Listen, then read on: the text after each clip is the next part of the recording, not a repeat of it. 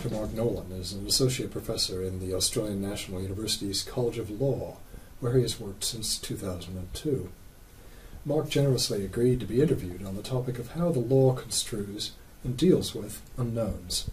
Mark, there's the old saying that ignorance of the law is no excuse. What does that actually mean? It does have quite a technical meaning in one area of the criminal law. For most criminal offences, you need a guilty mind and a guilty act. They have to go together to lead to a successful prosecution. But for some offences, we allow the government to say you will be guilty if you just did the guilty act. They're called strict liability offences. Now what's startling here is that you can't say, that's not what I meant to do at the time. There's no inquiry about the guilt that was in your mind at the time. But there is a defence, and that defence allows you to argue that you were mistaken as to facts. But it doesn't allow you to argue you were mistaken as to law. You can't say, I didn't know the law, I didn't know this was a crime, I didn't know this was a guilty act. So that's where the phrase, ignorance of the law is no excuse, could come from in the criminal law as well. An example, let's say I go on sabbatical as an academic to a university. I'm not familiar with that university. I arrive every day at the university and put money in a parking meter. Put that ticket from the parking meter on my car and go about my day. And I do this many times. It comes to the attention of the authorities that that's what I've been doing, and they give me a fine for not paying parking fees. I think I've paid parking fees, but what I've done is I've put money in a parking meter that belongs to the local council rather than a parking meter that belongs to the University of Exeter. I've made a mistake as to facts. I thought this is certainly the parking meter that I need to put my money in, but it wasn't. In that case, I could raise this defence of honest and reasonable mistake of fact, as it's called. And even though the crime is a crime where the guilty act is enough, I can raise that and get a defence. But I can't say, I didn't know that I had to put money in parking meters. Generally. And this actually happened to you, right? So I paid the fine, yeah. Gabrielle. I didn't think that it was worth arguing that quite controversial point in a magistrate's court in the UK a few days before I left the jurisdiction. But that's one example of where the law definitely does say ignorance of the law is no excuse, because there is only one mistake that you can make, and that's as to facts. I put money in one parking meter and I should have put it in the other parking meter. So there's a lot of area of interpretation in the law that's also quite problematic. Can you say a little bit about that? Well, most of it's when we attempt to write down the law and use written laws as if they were certain and clear and don't need any interpretation. Most of the time the problems arise because we don't anticipate the various ways in which the law will be used. So we might have an example of a law where we try to prohibit something, but we haven't thought about all the different circumstances in which it might be useful to assert that law against someone's behaviour. Let's say, as by way of an example, the law says you can't drive a vehicle drunk. And the facts that come before you is that someone was riding a push bike on the ANU campus drunk and has hit someone, hurt someone, been involved in a car accident maybe. Does that law that you can't drive a vehicle drunk apply to a person who rides a bicycle drunk? What about a horse? What about a scooter? What about rollerblades? Whatever. So you can see how easily the intention of Parliament to stop vehicles of all sorts harming pedestrians might become problematic depending on what you write down. So the more we try to get exact with the law and write it down, often the more uncertainty arises and the need for interpretation is important. Okay, what about the use of precedents? Do any uncertainties or unknowns arise in that? I mean, my lay understanding of this is that a magistrate might refer to a case that came before that is sufficiently similar to the one that he or she is judging now and use that as a guide to coming to a judgment. Absolutely. So in a common law system where the law is not written down so much in legislation, but we use historical cases to define what a legal concept is, it's all about arguing the uncertainties, the extension of the concepts. Let's use assault for an example. If I were to punch you against your will with no consent, and I intended, or I was somewhat careless or reckless as to whether I would contact your body, that would be an assault crime. In New South Wales, the word assault is used in legislation, but no other definition of that concept is used. So we go back to common law, judge-made understandings of what assault means. From the 1800s right through to today, we follow the way in which people try to define the certainties and the uncertainties around that concept of what assault is. What are some of the uncertainties?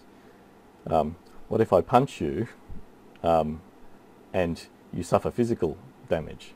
Well, that's quite clear. That's what assault is. What if I threaten you, not even touch your body, and you suffer a psychological reaction to that? Some type of trauma, some type of distress that lasts over time? Is that what assault law covers? So even today in New South Wales, whether assault can be a charge when someone has pure mental harm is all judge-made law. It's precedent. It's going back to the earliest 18th or 19th century understandings in the 1800s of what assault means, and tracking it right through to see whether that judge-made concept still makes sense. Let's also then go on to standards of proof. That's an area where, as you say, the law admits uncertainty of various kinds, and so they've got beyond reasonable doubt or the balance of probabilities. But what do those phrases actually mean, or do they get routinely defined in somewhere, or are they again interpreted more or less case by case? Wonderful question, and there's not much help from the courts. So let's take the civil standard on the balance of probabilities. Some people would say that means more likely than not. In terms of the criminal standard, beyond reasonable doubt, some people have attempted to define it, and the High Court in the 1970s said, we're going to stop defining it for juries and for the courts. What we are going to say is that it's different to the civil standard. It's more than the civil standard of on the balance of probabilities. But what beyond reasonable doubt means is something that the juries and the judges can work out for themselves. And that's not helpful at all. The case of Green that led to this decision was a judge attempting for a jury to explain what beyond a reasonable doubt meant in terms of the thinking process someone would go through to try to identify something as being a doubt, a reasonable doubt, and then getting yourself beyond a reasonable doubt. And the direction went on for a good page or so and didn't make much sense and confused everyone, so the court said, we're going to stop judicial officers attempting to do this. But what does that mean? The lay decision maker is left without guidance.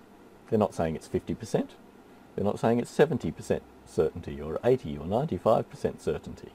They're not saying anything to their juries. They're just saying that you will deliberate on the evidence individually and collectively and come up with an understanding of whether this is beyond reasonable doubt or not. Where does thinking about unknowns and uncertainties sit within the law? Is it an active field of investigation? Is it a sideline? How does that play out? I think statutory interpretation is a really central field for trying to eliminate uncertainty and think about what's known and unknown. And it's a reaction to the fact that we try to write down law to make it more certain. Some things aren't written down. The English Constitution in 2015 is not written down, so it requires the courts to interpret it.